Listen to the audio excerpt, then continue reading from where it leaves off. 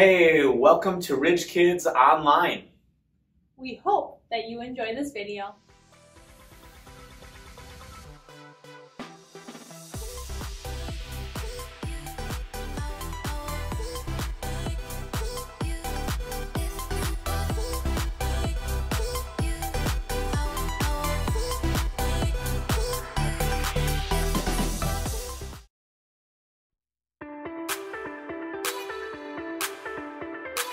You are above every other. Your love amazes me. You created every beautiful color for everyone to see. I want the world to know, I want my life to show just what your love has done for me.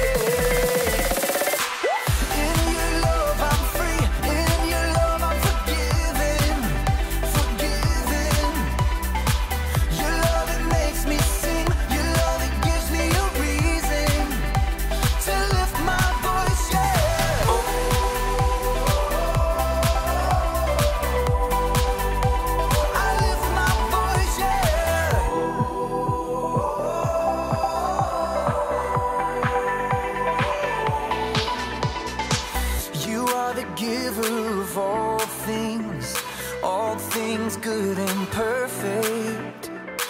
I give you all of my praise, God, 'cause only you deserve it. I want the world to know, I want my life to show just what your love has done for me.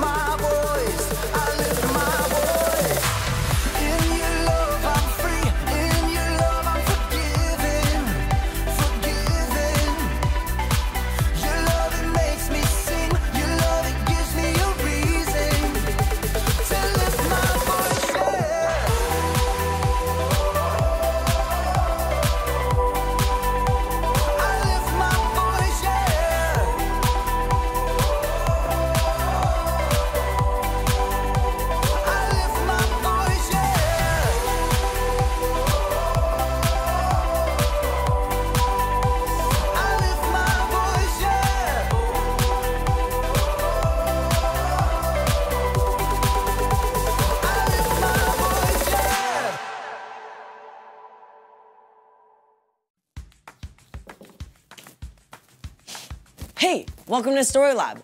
This week, we're talking about forgiveness, while we take a look at the story of a man who found himself far from home.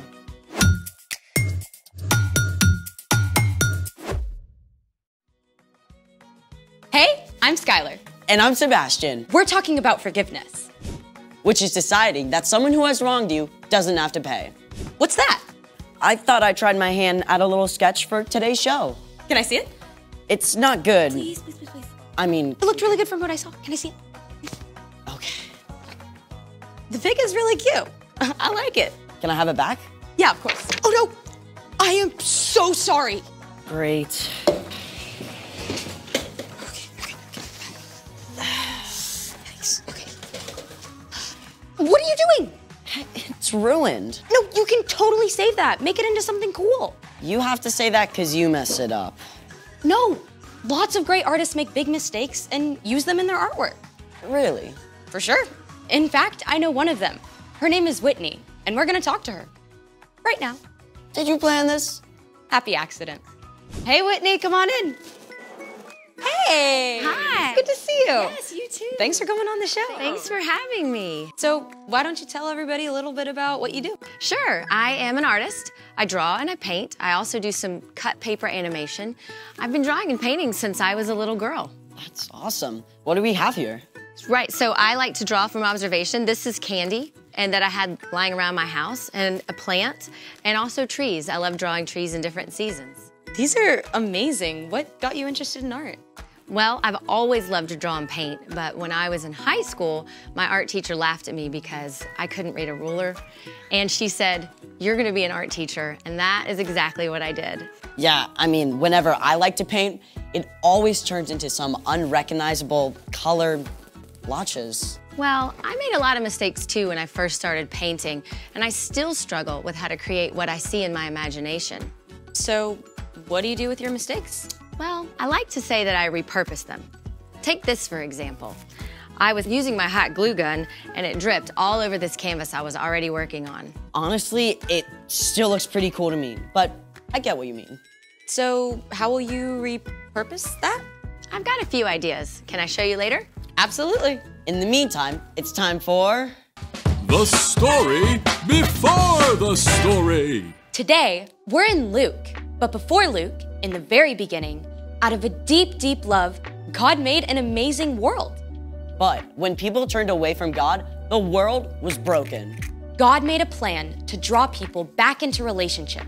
So, at the right time, God sent a tiny baby to be born in the small town of Bethlehem. God's very own son, Jesus. When Jesus grew up, he began to travel from town to town, teaching and healing.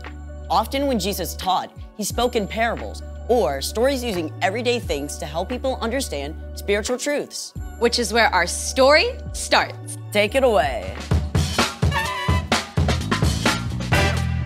Hey everyone, I'm Chloe. Hi, Chloe. One day, while Jesus was teaching, a group of tax collectors and others who were considered outcasts gathered around Jesus. The religious leaders were totally shocked by this. This man welcomes sinners and riffraff. He even eats with them. Jesus turned to the leaders and invited them to listen too. He spoke to them in parables, or stories, one about a lost sheep and one about a lost coin. The third story was about a lost son. There once was a wealthy man who had 2 sons. The youngest son was totally fed up with living at home. He hated having to do what his dad said and trying to live up to his perfect big brother. So, he did something extreme. Give me my share of all your money. Now, this was really rude, but it's even worse than you might think. Usually, family money would only be passed on to children after the father died. So it's like the younger son was saying he wished his father was dead. Even though the father must have been terribly hurt, he divided up his property and gave a share of the money to the younger son. I'm in the money, woohoo, the sky is sunny. The younger son took off for a faraway country. When he arrived, he started spending money like it was water. Fine clothes, awesome food, wild parties. The younger son lived it up, big time. But you can guess what happened. The money ran out. And right about that time, a famine hit. It was hard to find food, even if you did have money.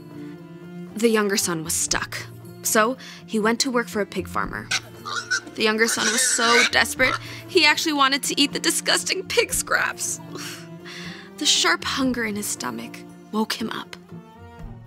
At home, my father's servants have more than enough food to eat. But I'm dying from hunger. The younger son started to form a plan. I'll go home to my father. I'll say to him, Father, I have sinned against heaven, and I have sinned against you. I am no longer fit to be called your son. Make me like one of your hired servants. Yeah, that's it.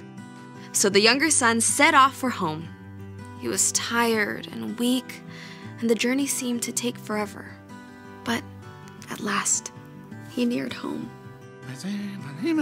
I'm no longer fit to be called your son. But while the son was still a long way off, his father saw him. The father's heart was filled with love. He ran to his son and threw his arms around him and kissed him. Father, I have sinned against heaven and against you. I am no longer fit to be called your son. But the father called out to the servants. Quick, bring the best robe and put it on him. Put a ring on his finger and sandals on his feet. Bring the fattest calf and kill it. Let's have a feast and celebrate. This son of mine was dead, and now he is alive again. He was lost, and now he is found. In no time at all, the younger son was dressed in fresh clothes instead of rags, and found himself the guest of honor at the feast. His head must have been spinning. But meantime, we can't forget the older brother. The whole time his kid brother was out living wild and wasting money, the older brother was working hard for their father. The older brother had been out in the field all day, so when he came home to the sounds of music and dancing, he was shocked. He called one of the servants. What's going on? Haven't you heard? Your brother came back. Your dad's so excited, he killed the fattest calf for a party. What? You should come in. Your father's looking for you. Let me think. No. Just think what you'd feel like if you were the older brother. This whole thing was so unfair. When the father came out and begged his older son to come in, the son let him have it. Look, all these years, I've worked like a slave for you.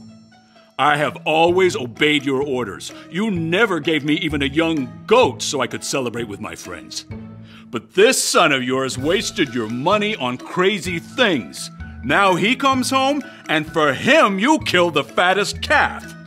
The father looked on his older son with the same love he gave his younger son. My son, you are always with me.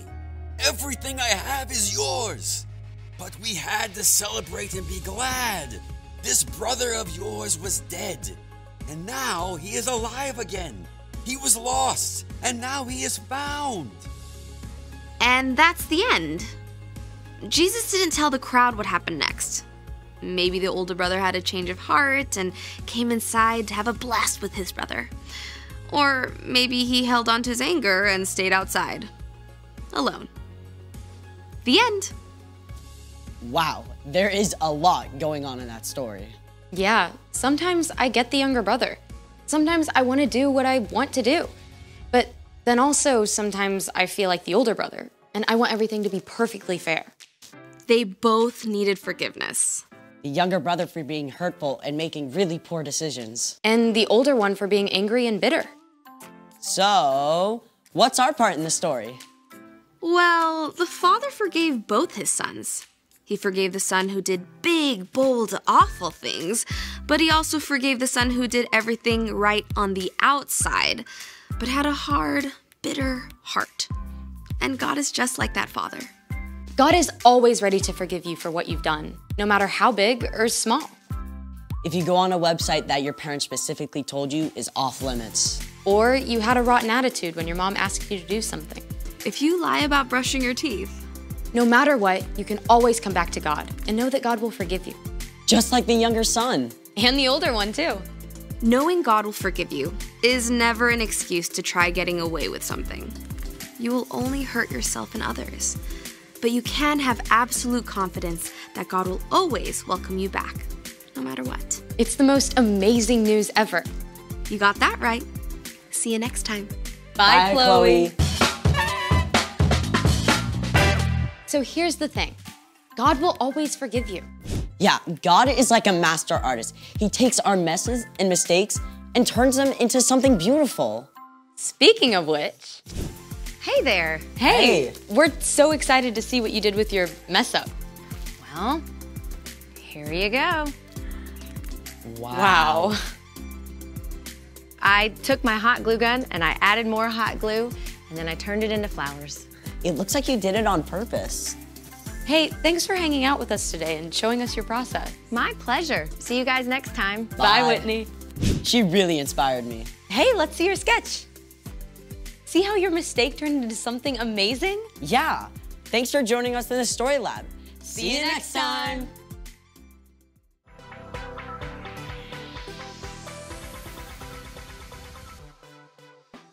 We hope you enjoyed this video.